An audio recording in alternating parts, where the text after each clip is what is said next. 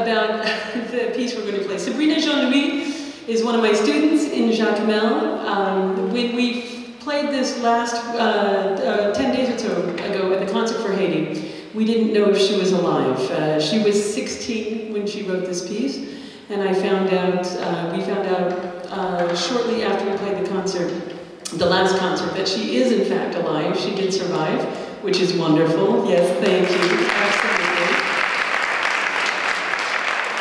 And this is a remarkable and a beautiful piece by a very talented young woman. Thank you.